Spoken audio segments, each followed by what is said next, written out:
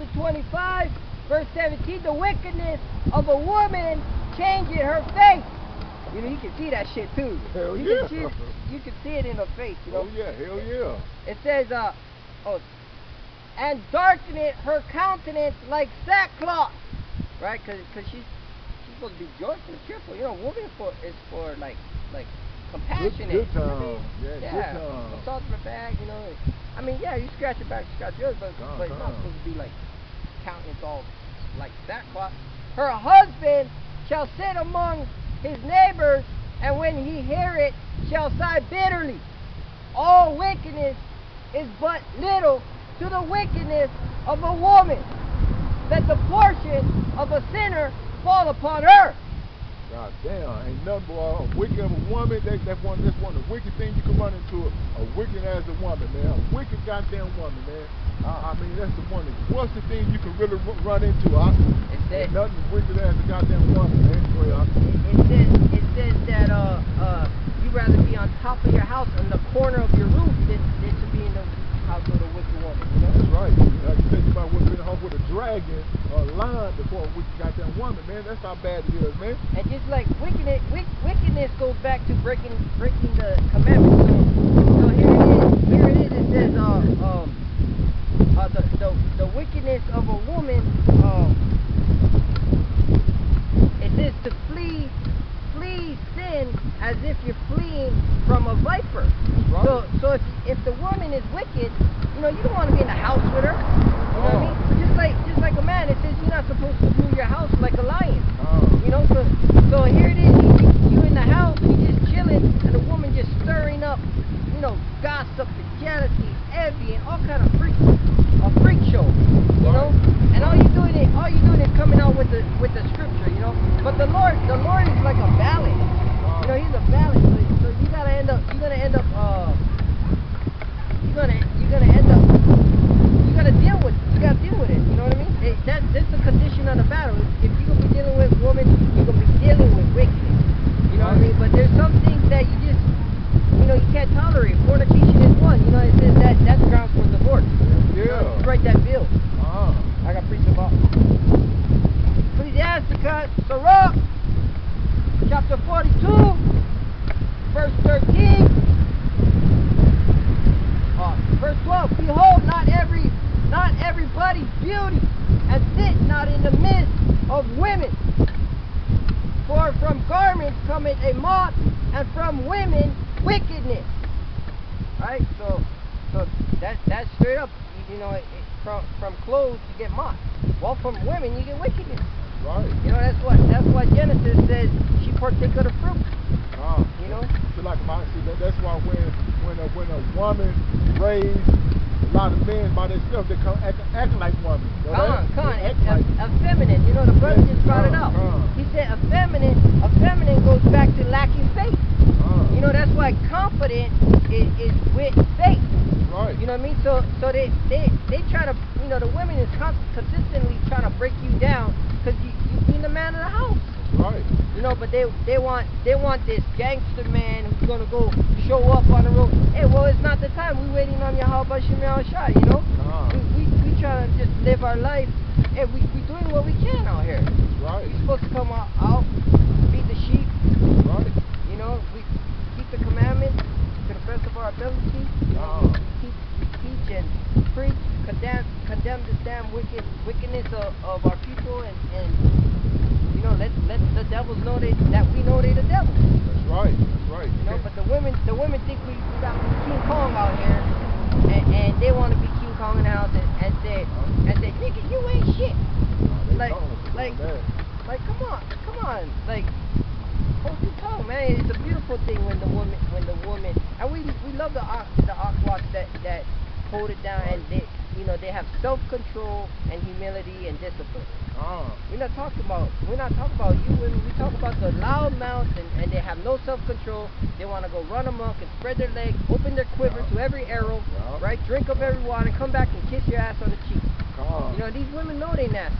And then these goddamn devils that they'll blame you like you out there doing something. They out there doing it. the whole time when they're out there doing it, that's why they come in the hustle with attitude like, what did I do? I ain't done nothing. But all the time they out there messing around and they doing, like you said, open their leg, grab a goddamn body who want it. But then when you want it, she'll tell you, hell no, do this, or I don't feel good, anything, man. Hell with these 2/3 ass goddamn women, man. And that's the woman trait, right? She talks. That's what I said. Gift. A quiet woman's gift from the Lord. So if the woman is reverent, she respecting you, she obeying you. You know, she's not pointing fingers at you. She answers your questions because you're the hegemon. You're the head that goes around her and protects her, because that's what the woman needs. And a righteous woman would respect that. That's right. Not buck up at you and ask why you asking all these questions for. Verse 14, Ecclesiasticus 42, verse 14. Better is the churlish of a man than a courteous woman. A woman, I say, which bringeth shame and reproach. Right? So churlish means, like, right here it says the wickedness, right? When a man, we go on and on. You know, 1 Corinthians chapter 7 goes into the relationship between man and woman, and the man, it says, be as if you have done. You know, right? And if you can win your man over in conversation, right? That's what it says. Win a man over in your conversation. You're not gonna be all bucked up and wild, you know. And it says the churlish of a man. So the man, if he's walking in righteousness, he's gonna learn, because we pay for we're gonna pay for our mistakes swiftly, especially if we're out here on this altar teaching this word. You best believe Yahweh Shem Yahushai is working with us, because we're gonna pay for every idle word. That's right. Every idle word. If we come out and we tell you something and we going off, we're gonna pay. So woman, just be a gift. Be a gift. Right. Be silent. It's like the old saying says, you know, if I want your opinion? If I want your opinion, I'll give it to you.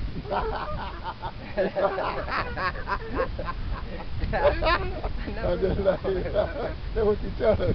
Hey, if I want your opinion, I'll give it to you. You know, be quiet. Right. Be quiet. Don't say nothing. Be quiet. Just be quiet. And brethren, that's how you gotta deal with it, because really the Lord gonna deliver you from a wicked woman. That's what He said. So if you deal with a woman, you know, you came into the situation, she was all good, and somehow she just flipped the switch. If you're doing what you're supposed to do, the Lord gonna deliver you out of that situation. You know what I mean? Real. But it says, be patient and wait upon the Lord when you fall upon you know, be patient and wait upon the Lord when you're going through these trials, you know? Right, and I can vouch for that, what you just said. You know, a wicked woman with a man with a wicked woman, you know, don't get me wrong, I was wicked too, you know. I got to, you know, I can say it though. I can say it. So I was with a goddamn wicked back for many years, huh? And the Most High, you know, it's true. Most High is true, man. Yeah. Most High is true. When He separated me from that damn devil, and the best thing He ever done for me, man. One of the best times getting into the truth, man. When I got rid of that damn devil, when the devil, you know, he does all things, man. So everything happened for a reason, man. You know, I take it as a lesson learned, man. A lesson learned. I vouch for that, man. Relationship over 30 years with a wicked back. She was super wicked. She wasn't just a regular wicked thing, she was super wicked, man. Hey, all praise to Yahweh Shem Yahushua, man. All praise. Relief, big relief. And you know, it's like you know, we learn through our trials, you know, and our situations. Like, all right, next time I'm gonna do it this way. You know, and it's, but yeah, like you said, you know, we can get delivered because it's written. It's written. If you're doing what you're supposed to do, you can get delivered. And then then she gave me before I got in this truth, when I first got in the truth, then she gave me an ultimatum. You know, okay, we could be together if I stop going out there on the truth. She told me if I stop going out there on the, with the brother out there preaching. And I asked that demon, I said, can you give me salvation? That's why I asked her, can you give me salvation, man? A demon, who want to ask you something like that, man? You trying to get salvation, save your goddamn soul. She's gonna come tell you stop going somewhere for the like she's a straight up demon. Man, that was the beginning of the end right there when she said that. It's all over, man. She asked you if she can give you something? No. Oh, you asked her, right. When she told me if I stop going out there with the brother out there on the hallway edge, we could be together. I looked at that goddamn demon like she was out her goddamn mind, man. Hey, check it out, but she can't give you salvation. That's right. But you can give her salvation. That's right. But I just asked her that because she was like, well, if I stop that, we could be together. I looked at this straight up demon, man. Nothing but a demon said something like that, man. Because like I said, if I be one of the chosen ones, she would be one of the chosen ones. But hell with that damn demon, man. Bring out another Proverbs chapter 20, verse 24. Man's goings are of the Lord. How can a man then understand his own way? The Most High guides every man. No man know nothing unless the Most High put in his mind, man. No, nothing. No man don't know nothing. Don't know what he's gonna do. Everything what people do, the Most High put in their minds. It's like if you do something bad, the Most High put in your mind. Most High good and bad and good. He control everything, man. That's what people don't realize. They always talk about, the devil, they got a devil to make you do bad. No, the Most High does that, man. The Most High, the devil work for the Most High. Yeah. So what the hell they talking about? The Most High controls everything. In fact, the devil had to go to the Most High to get into your head. He said, "Who's gonna try my servant?" That's right. Evil done in the city, and I had not done it. Now the Lord tempt nobody, but he's got the left and that right. It's a balance. He control everything. That's right. This is Matthew chapter 13, verse 16. But blessed are your eyes, for they see, and your ears, for they hear.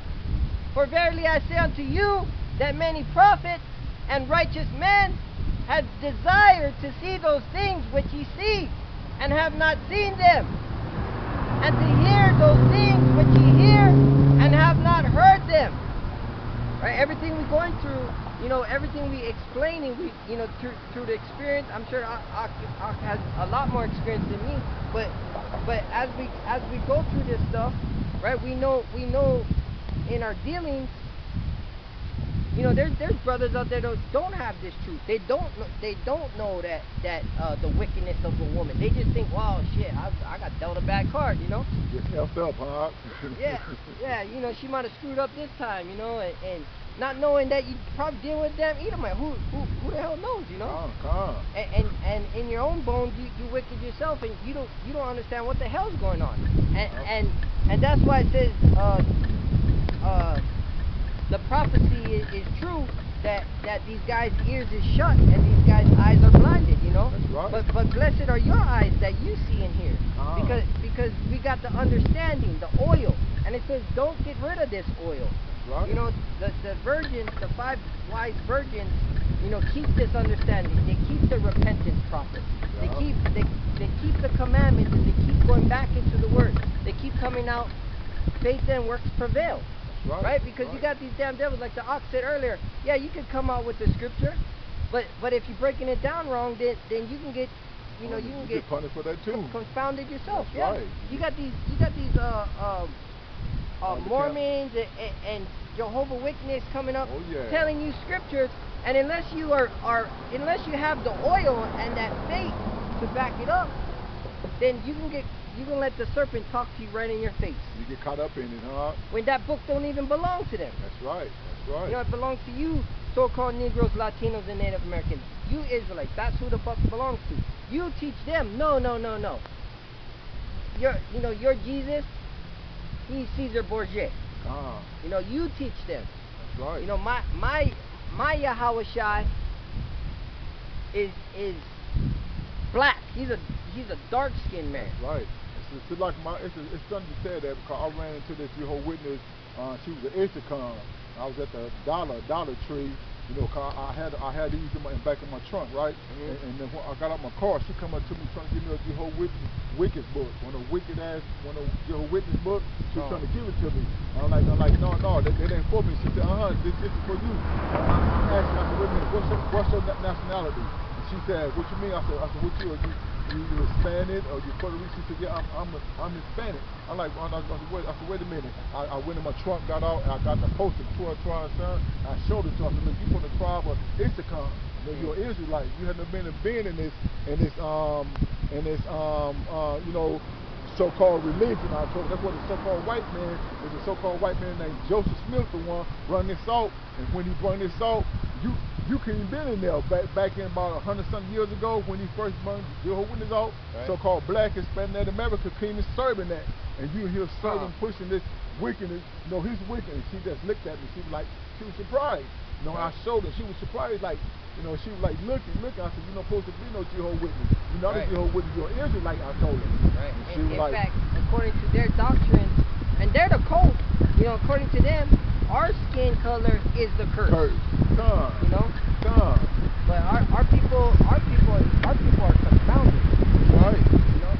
I got preached about Isaiah chapter 6, verse 10. Make the heart of this people fat. Make their ears heavy and shut their eyes, lest they see with their eyes and hear with their ears and understand with their hearts and convert and be healed, right? Because 2/3 ain't going to get it. You know, we're going to tell you till our face turns purple, and they're going to be like, okay. And they're going to turn around, you're going to tell them don't dress like a whore. She's going to walk around back this day. The next day you're going to see her dressed worse than she was the day before. Right. But when you tell her at the same time, she's going to come up to you and cuss you off. and you know what? That's the condemnation, right? That light. We teach you the laws, the way to go to enter into this kingdom. And you know, just like that song said, they don't want to be safe, you know? That's right. Plus, we're not out here for everybody, because we know everybody ain't going to get this truth. We're out here for the elect. See, the elect going to hear this. Two-thirds, they're going to keep on being wicked, man. You know, they're going to keep on being wicked to the Jacob's trouble con and that damn Milton con. And soon, Lord willing. Lord willing. I got preached about. Go back into the prophets, right? The book of Luke 21, verse 20. And when ye shall see Jerusalem compassed with armies, then know that the desolation thereof is nigh.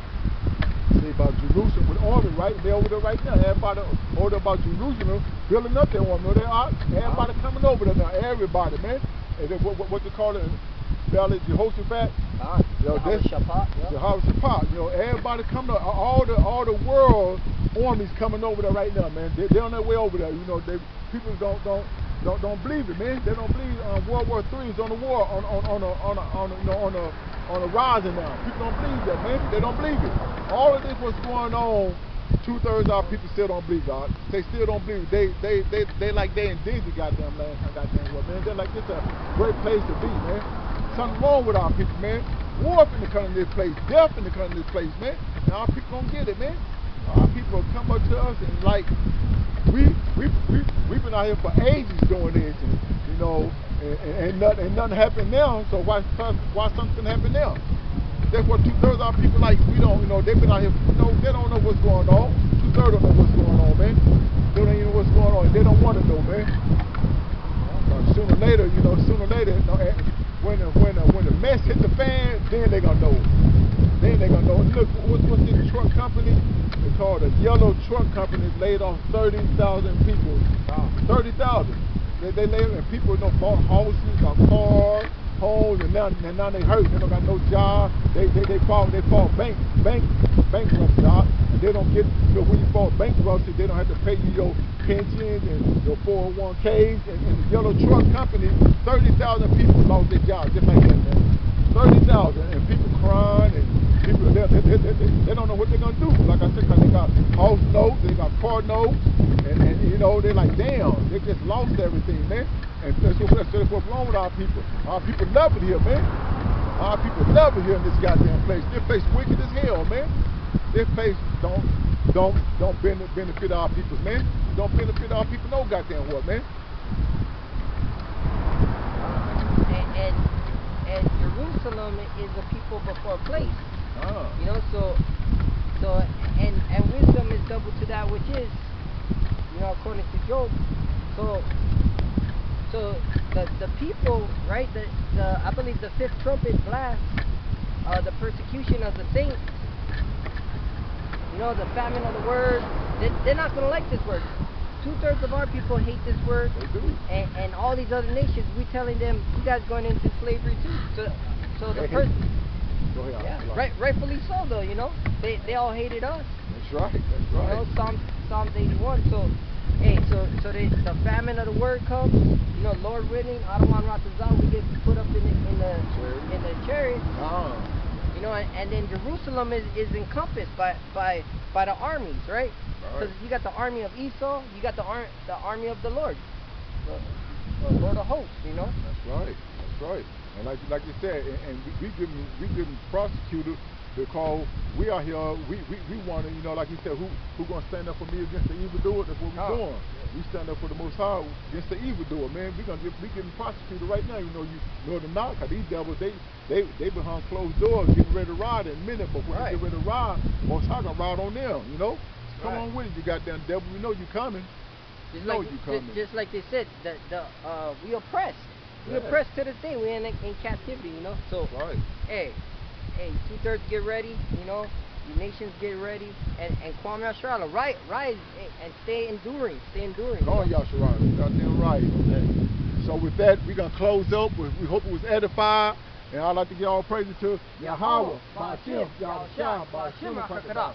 Double honor to the Apostle Elder Great Millstone for teaching us the 100% truth. And I want to say, Delta America, Shalom till next time, the Lord willing.